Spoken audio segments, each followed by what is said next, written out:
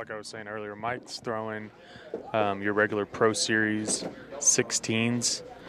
Kelly is throwing his cousin Daniel Chapman's um, Black 20s, Black Widow 20s, which I have both sets of these weights in my case. The Black Widows, in my opinion, run a little faster than 16s but slower than 20s. So you shouldn't see really much variance in these two weights. They're going to run pretty similar to each other.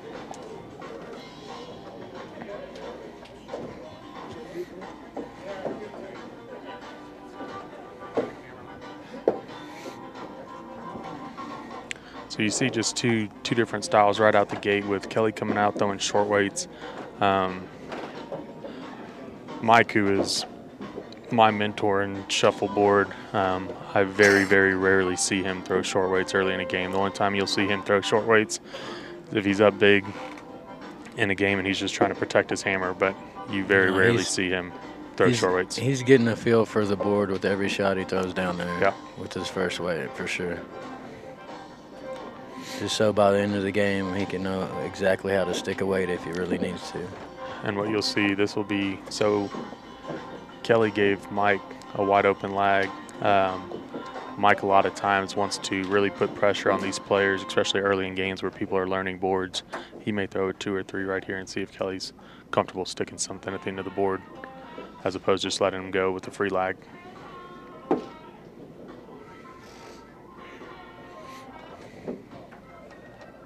So coming up short right there of a 1. This gives Kelly all the room in the world to really, really push for the end. The worst that's going to happen is Mike scores 1 and Kelly has a hammer coming back the other way. So you'll see him be pretty aggressive here, I'd imagine. Comes up short. So makes you come off your lag. If you're pushing for a deep one, if it floats into a deuce, great, but you just kind of take your medicine right there and go to the next frame. Yeah, keep the game close. And really in this matchup, that's what Kelly wants to do, is just hang around, be close, have a shot to win, have a lag to win at the end. So this more than likely will end up being a tight game all the way through, unless Mike gets something working, gets something aggressive. Kelly's happy with the way this game's going for sure right now.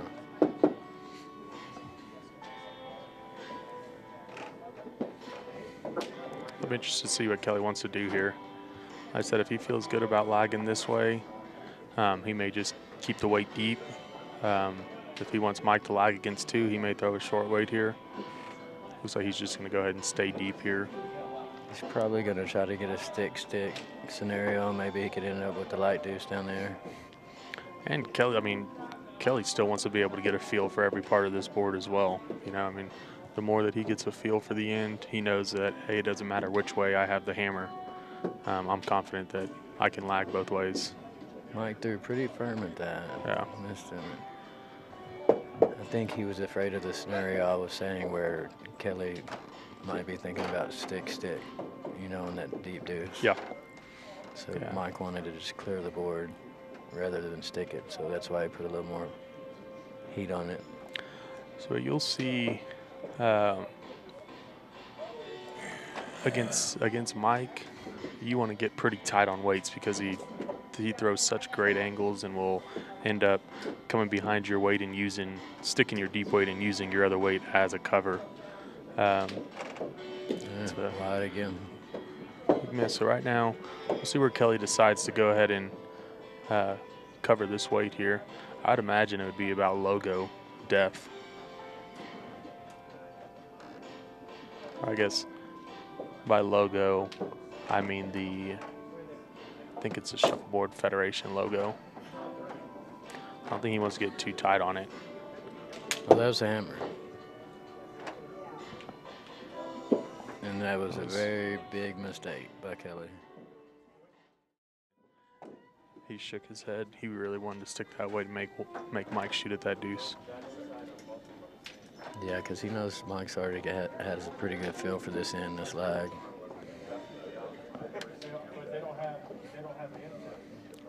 Looks short. Looks a little short.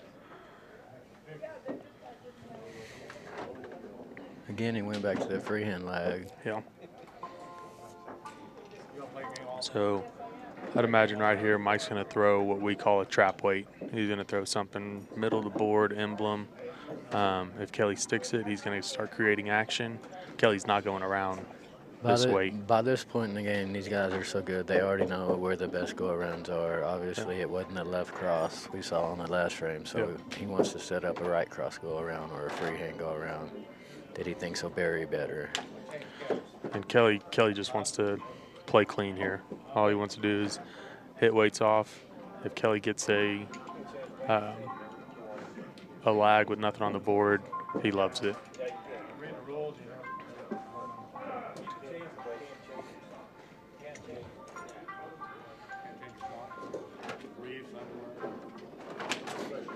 So he's putting a little extra speed on him, just in case if he does happen to hit it square, which he's not trying to, it still will move over to a spot where he doesn't give Mike a dead go-around. So it looks like Mike right here is trying to put it, like we talked about, he's trying to put in a pretty deep deuce. If Kelly sticks this weight, Mike possibly could stick this back for a light deuce and have Kelly shoot at a light deuce.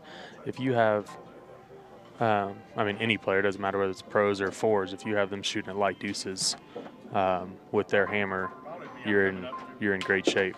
So Mike will 100% try to stick this weight and make Kelly stick and roll this to score 2, or keep him. If he sticks it straight up, it's going to be a 1. I think he might roll it on accident though a little bit. Well, those are both. He's not very happy with that shot, I promise. No. He wanted to stick that dead to make Kelly have to move it to score.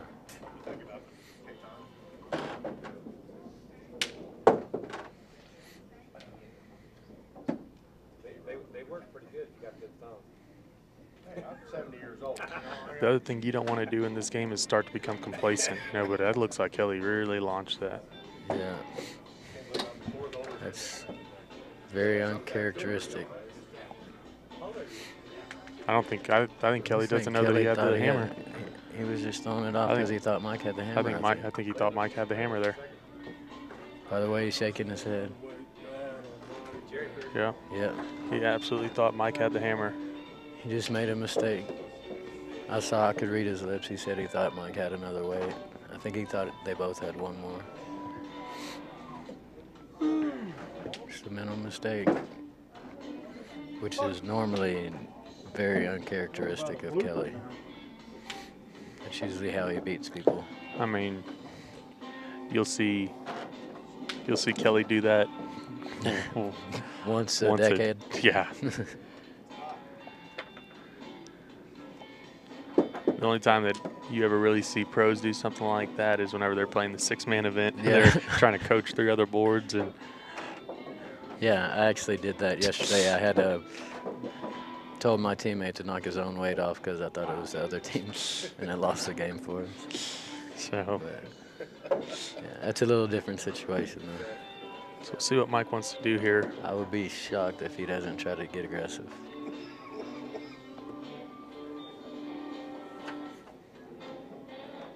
Especially after taking advantage of a mental error by Kelly. He really wants to make something happen here. A little hot. So we'll see if Kelly wants to get in there, or again, he just wants to split these weights out. Make sure that Mike can't get in there again. I would think he wants to either split them or bump it a little bit. I don't think he wants to put a 3 down there where he knows Mike can just go in there and stick it back. So he's trying to get around there. And Mike's lagging against 2 again. This is several times so far this game he's had him lagging against more than one weight, and that's totally advantaged Cameron in this matchup. You know, the only thing by going that way is he really didn't block much board, but there's not a lot of board that you can really block there. The only thing you might see him do is put something in the middle. Oh my goodness. Barely fell off. We'll see here with Mike's first weight. Again, he's going to throw a trap weight. He wants to draw a stick here and start creating some action again. And you're just going to see Kelly do the same thing, shoot that firm finger shot and try to, if he does stick it on accident, move it over towards the rail. But he just wants it to be clear and no go around. See how that's people watching that are beginners don't understand that weight just barely fell off the rail on purpose. Yeah. Because Kelly was definitely trying to move that weight if he did stick it on accident.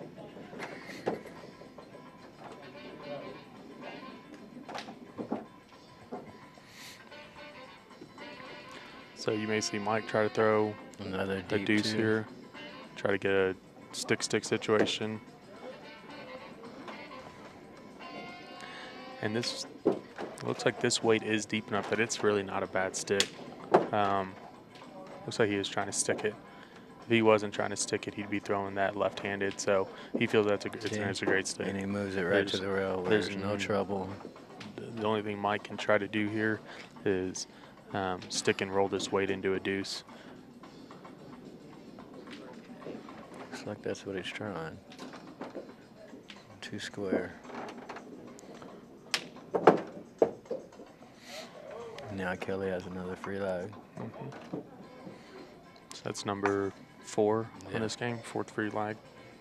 And there's been 3 or 4 times Mike's had to lag against several weights. Yeah. So that's pretty much been the difference in the game and how aggressive they've been able to go on their hammers. Looks like he gave it a good run. Yeah. But it's kind of draggy. Get through there. Yep, good lag. It's a big deuce. Again, so last frame he practiced that right span into the left corner. Now he may check the other corner. Exactly. See what it's doing. Because he knows he's going to have to still go after Mike's shots because Mike's never going to quit. He's always going to figure out a way to get some kind of action working. So Kelly wants to know every inch of this board right now, especially with the lead, with his first weight. He's always seeing where that weight's going to go. And we still have at least one more game. It's 2 out of 3 in the pro division, so you want to be nice and have this board wired in by the end of your first game.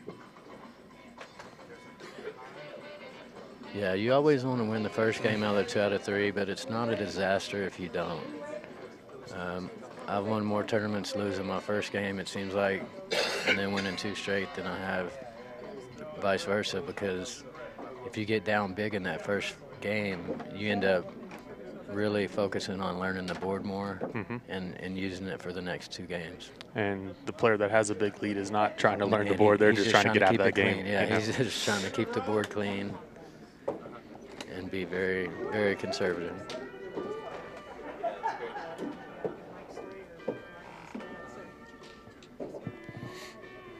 So again, this would be a good stick right here.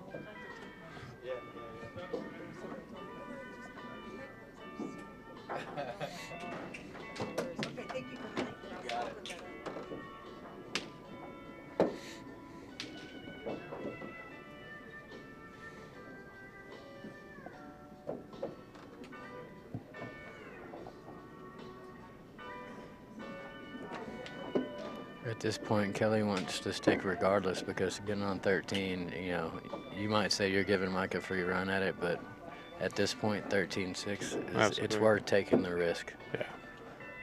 So he's fine with 12-8 there.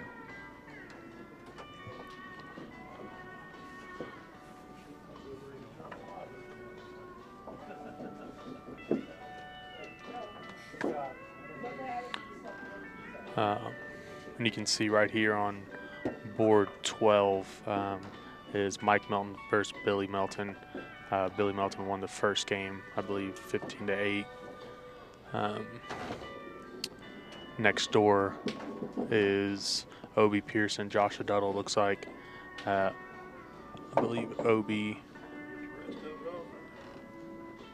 is down. Obi's down 12-9. Looks like Josh is lagging with 1 working. And goes out, I believe. So Joshua Duddle got the first game.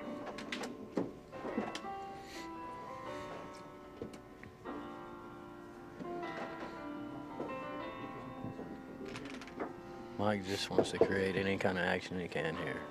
Yeah, we could shoot it. We just don't have the overhead shot. It's extra money in it.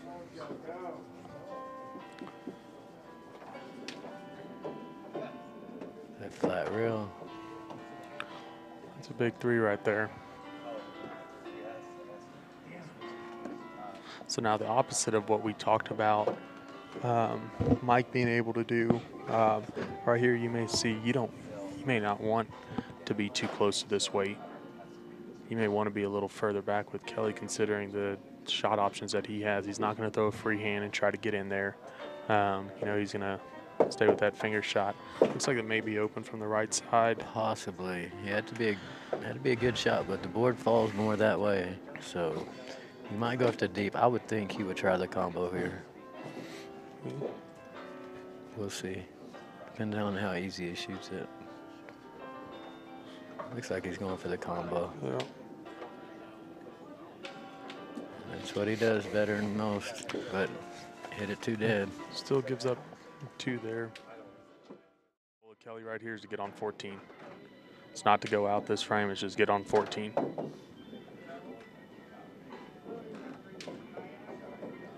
I think you're going to see him shoot more left-handed at this because of how much that rail's holding on the other side.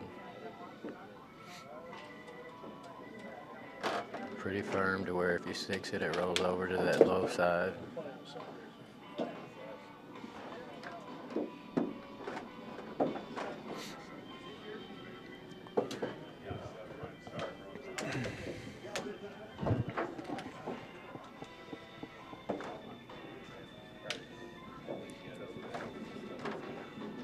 You might get unlucky here.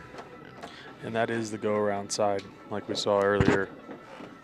Yep. So Mike has daylight, and normally when he has his chance more than once, he's not going to mess up twice. Be very shocked if he didn't get a good weight around there.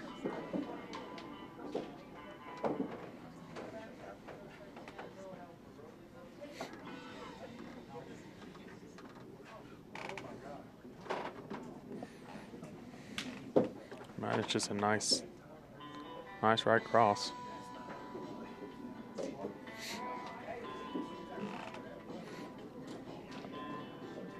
Got to chill a little bit.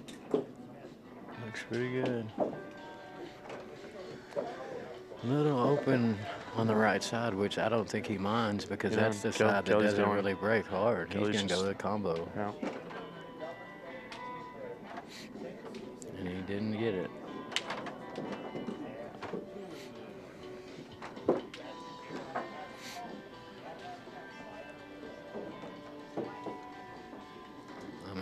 Mike has a couple options. I mean, I think he'll probably just cover it. He could end up splitting those out into 2 deep weights. He could throw another deuce on the other side. I think you're trying to steal 2 here. You're trying to put a nice cover on this weight.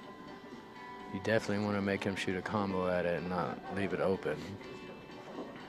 It looks like that's what he's done. It's a good cover. He's forcing Kelly to shoot this combo because Kelly's not going to take a chance on lagging and letting the game get tied. Hour where you get as many tickets as the sale price. He doesn't want to hit and go with all of them though. So instead of 10 and he's right dead on it, but he still only goes up 2 and keeps the lead. So now we're going to see the game shift a little bit as far as Mike. His goal now is not to get on 14 anymore. Correct. He needs to go out here. He definitely needs to try to lag a deuce. Or stick a deuce, however. And so what you've seen, what you've been seeing for the last few frames with Mike trying to set up trap weights, now Mike's ultimate goal at the end of this frame is one of 2 things. Either you're making him lag on a clean board, or you stick a medium deuce into a light deuce and make him go after it. And have to roll it to beat you. And what you may see there, and he's going over to the side where it looks a little fickle, you know. Could dump a little bit over there. It's hard to go down that rail. You see Kelly's even going across at it because of how straight that rail is. Normally, Kelly would fire that finger shot up the left rail. He makes a good shot, though. Yeah.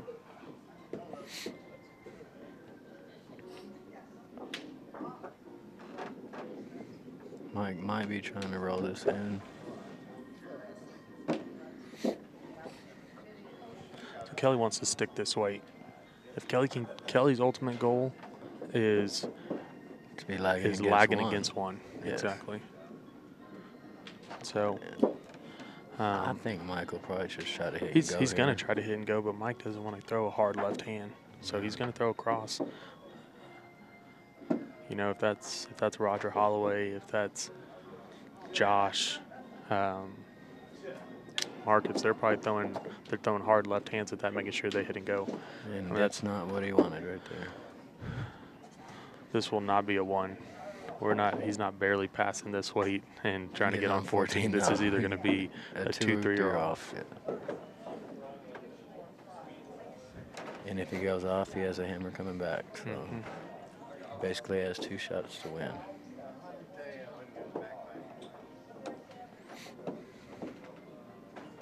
Did he throw it? He threw it. Hey, he didn't. Oh my goodness. God, those are two. Man, that's some That's big a major mental errors mistake. right there. Yeah. The second one of the game for him, actually. To still be up 14-12, you know, after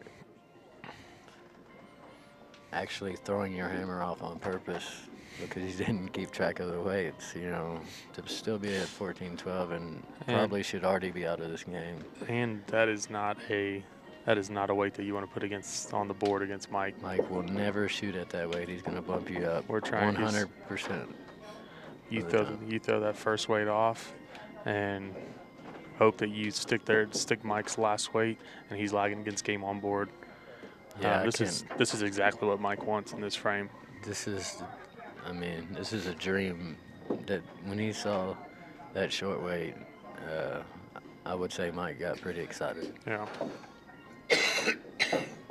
Kelly, I would think, would drop one past that red because his angle's already taken away for the go-around. But you know that with as much as that board's falling that way, you may see Mike throw a little finger shot and end up bearing it on the other side. Yes, he might come around the outside, left rail side of his short weight and let it swing on around all of it because the board does fall this way. This is a dream frame from Mike right here. Down 12-14. I think he's going to throw it up this rail and see if he can get it to swing on in there. Even if he gets up close to it or up against it even, is not a horrible shot right now. So you see him throw that into the rail, hoping that weight gets across that board. Looks like it's... And that's exactly what he wanted if it stops. So... Now, this all started by the first weight Kelly threw. This entire scenario should not even be happening right now. Now this is Kelly's favorite shot. You know, it's a shot that he should feel pretty comfortable with, but not a shot that you want to throw up 14-12 in a game without the hammer or with the hammer.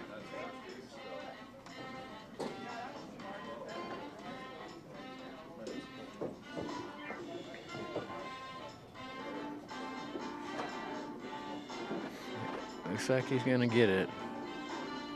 He doesn't want to stick it. That's about the best outcome he could have hoped for. Because if he sticks it dead, he still loses the game.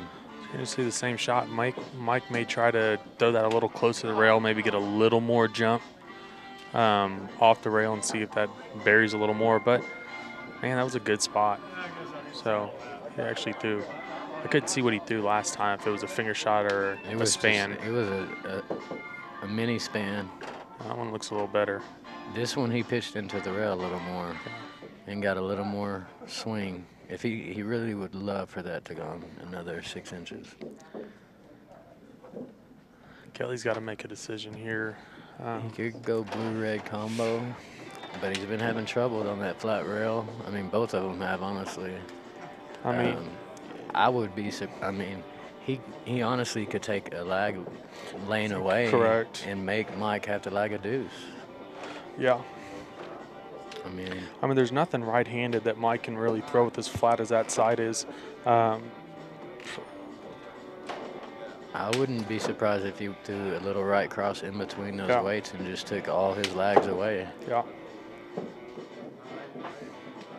I think I would try to shoot that same shot and pick that red out myself. But the problem is he's worried as easy as he has to shoot that, he may roll it to a 3 Yeah. and give Mike a right cross 3 to stick to go out. Or nick it and stay end up on. putting it into a 2, and Yeah. Mike has to get past that deep blue weight to go out.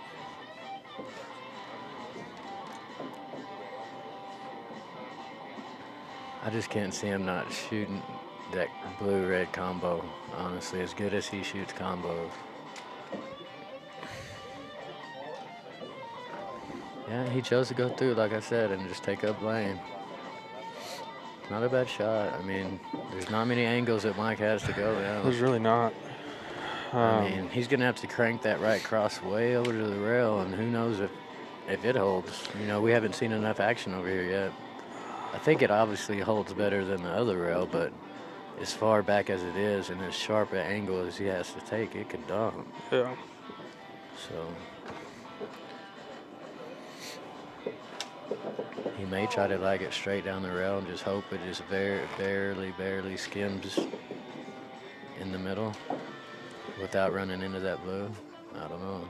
Seems pretty flat to me.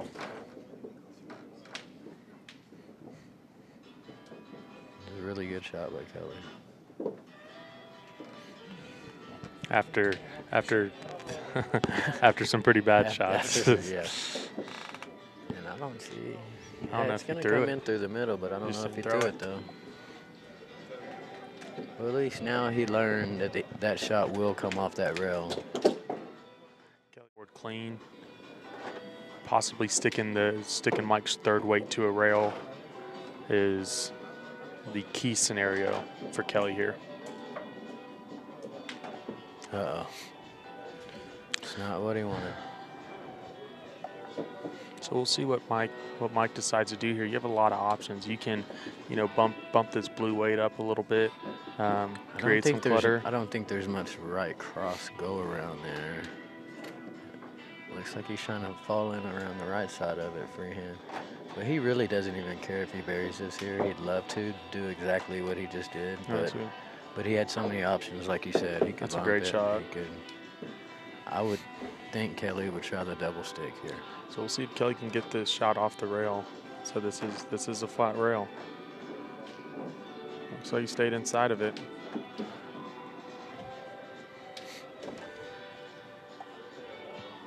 So this is Mike's third weight here.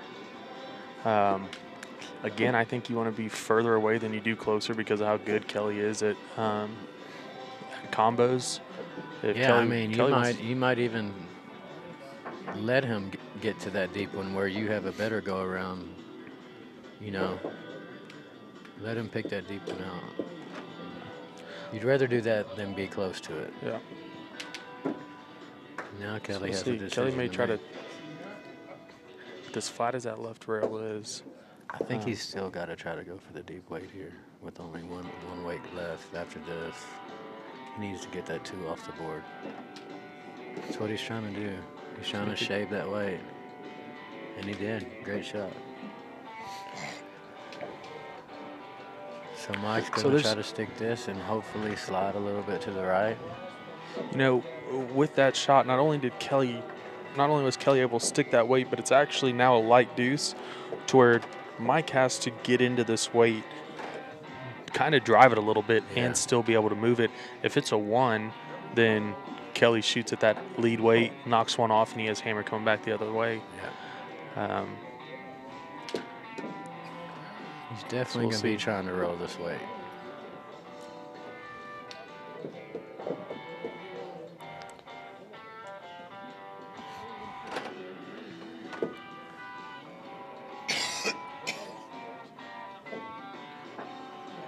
Right spin. Is he going to fall over there that much? I'm not sure. It's got to hang in there a little longer. Yeah. Great shot by Mike.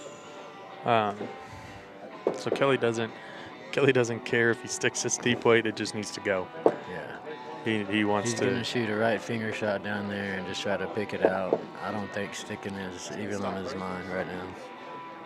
Whereas some other players that shoot a lot more freehand and finesse may try to go in there and stick it. He's trying to pick this weight out.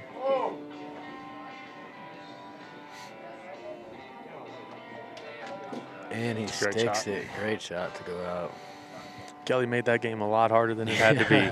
I mean, he got out of it, yeah, but he made some major mistakes there down the stretch, and trust me, he feels very fortunate to get out